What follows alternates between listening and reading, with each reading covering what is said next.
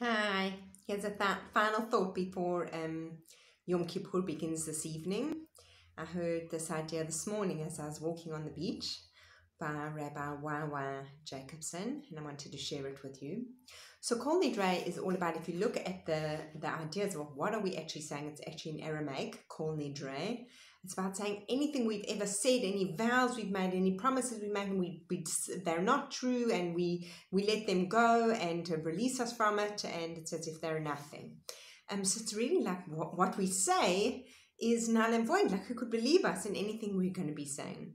And he illustrates this by telling two stories. The first story is of in India how they train elephants. So baby elephants, when they are born, they are tied by a rope to a stick, and they try and get away from the stick, but they're tied, and they kick and they kick and they kick and they kick. Eventually they stop kicking, and a fully grown elephant who is tied by a little rope to a little pole or a little stick is not even trying to get free anymore. And for those of you who are from Africa and have seen these giant elephants in the wild, you know that these things can kick over trees. So what is a little branch or a little pole or something? How is that holding him back? Because it is what the elephant believes about himself, that he can't break free. He's in that mentality and that mindset of that's what I am. The second story he tells is about the camel. So a young baby camel says to his mom, "Mom, why do we have these ugly feet with 3 toes? They're so ugly. What's the purpose of them?" She says, "You see, my kid, your toes are specially designed to walk kilometers and kilometers in the boiling hot sand. And the way they are designed is so that you will be able to do that." She says, "That's really interesting, Mom. And why do we have these very thick, ugly eyelashes?"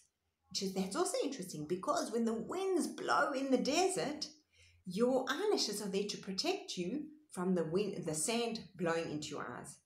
He said, "Very interesting, Mom. And why do we have these ugly bumps, these humps on our back? Why can't we just be like other animals with a flat back?" She said, "Good question, my child." She said, "The reason we have these humps is because they store fat. And when we walk for days and days and days, we use the fat in our body to replenish ourselves." She said, "Well, that's really incredible, Mom. Then my next question is, what are we doing here in the Bronx Zoo if we can't even use these gifts that we've got?" Funny story.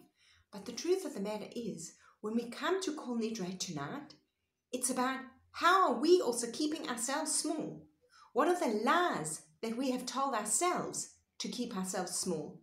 That tonight is the night to get rid of those, to open up our beliefs in ourselves that we can be so much greater. We can break free from those ropes that we've held ourselves back from. We don't have to believe those things about ourselves anymore. So tonight, during Kol Nidre, we are letting go of things that hold us back, things that don't serve us, negative beliefs and mindsets. Tonight is when that starts. And then we can fully grow up and become the potential that Hashem believes in us to be. Wishing you all Gemar Chatima Tova.